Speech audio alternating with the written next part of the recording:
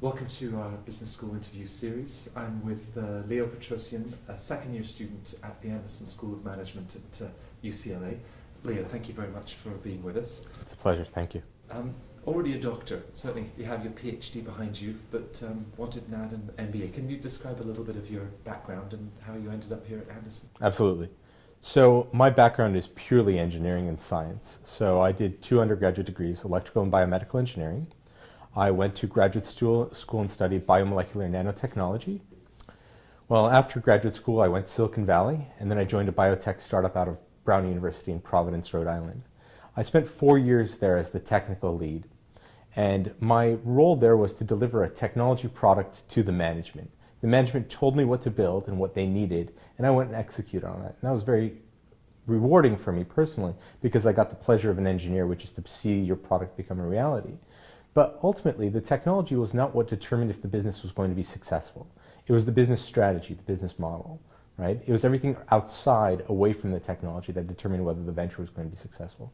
I discovered that I enjoy being in startups, and that for me to be a successful entrepreneur in the long term, I needed to have a more holistic view of entrepreneurship and operating a new venture. So that's why I chose to come back to UCLA Anderson to earn my MBA, was to round out my education and expand beyond being just a pure technologist to being an entrepreneur all around. Was it important that the business school was part of a bigger university institution? For me personally, yes. My entrepreneurial technique is to license technologies from universities. The last startup company I was at licensed technology from Brown University. Previously, I'd been part of startup companies that had licensed technology from Harvard and Cornell. Most people don't know this, but universities have hundreds, if not thousands, of patents that are available for license, and good research universities really have some wonderful inventions. So I chose to come back to UCLA because they have an amazing medical program here, and I'm interested in medical technology entrepreneurship, so I came here to look for that. As an entrepreneur, it's very important to work in an ecosystem, in a community where people are there to help you, where you have access to the inventors, you have access to the entrepreneurs and the other angel investors in the community. When I visited other schools, there was a little bit of cultural things that made it less open, while when I visited UCLA Anderson, people were very willing to help me, show me the way. Everybody I spoke to had a suggestion for me. They're like, you should talk to this person, I'll introduce you to this person. It wasn't, oh, that's nice, I'm doing this. It's, how can I help you? And that was very, very quick. The other thing is that UCLA is an amazing research university, and they have an initiative to get the technology that's developed here commercialized. And so they're working very hard to open up their patents to entrepreneurs that are interested, making the introductions to the inventors, and helping facilitate the commercialization of technology.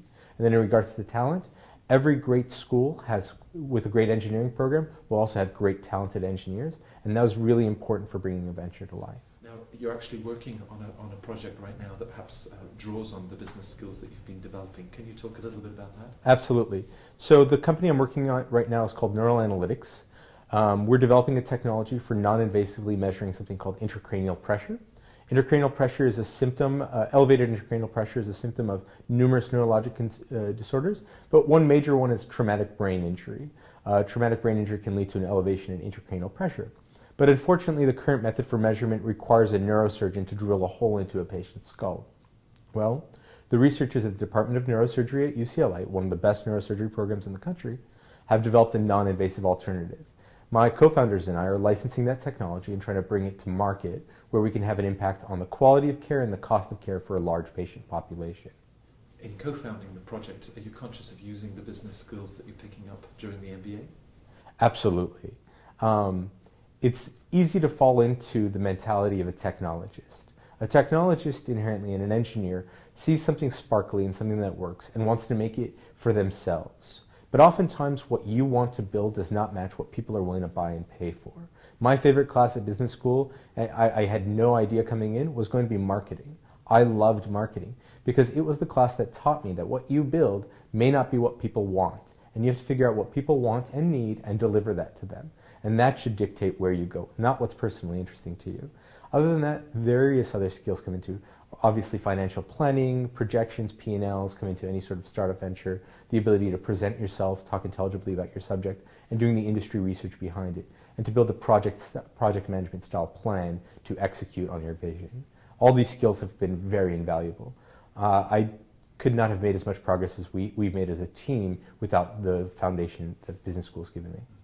Is it a challenge to be an entrepreneur within business school and perhaps eager to get out into the bigger world? Yes and no. It's challenging, yet incredibly rewarding, right? As with all things in life, the more challenging they are, it's probably worth it. It's difficult because as a student, as a lifelong student, I'd like to say that I care about my grades, I work really hard toward them, but the truth is they've taken a back seat to my entrepreneurship.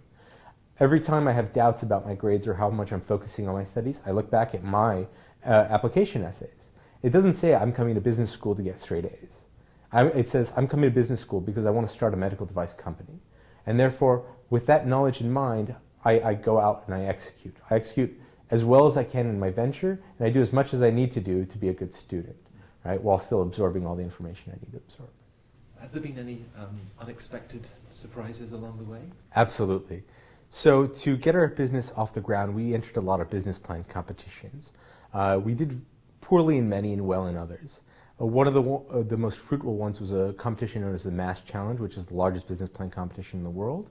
That there was a sidecar that was put on by the Center for Advancement of Science and Space, which is the organization that manages the International Space Station. We ended up winning that prize from CASES, and along with that prize, they're actually going to send our prototype of our medical device to the International Space Station to test on astronauts while they're in flight, because this is a problem that astronauts face while in space also. Anderson is a competitive school to get into. Would you have any advice for the admissions process?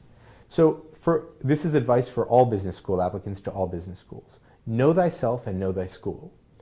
First of all, Socrates said, know thyself. Know what's important to you. Know what you really want to do. Don't think shallow about what you sort of wish you want to do, but take a deep dive. This is a transformative experience, right? So decide what are you going to transform yourself into. A lot of weight is put on statistics. A lot of people look at the rankings and say, I want to go to a top school.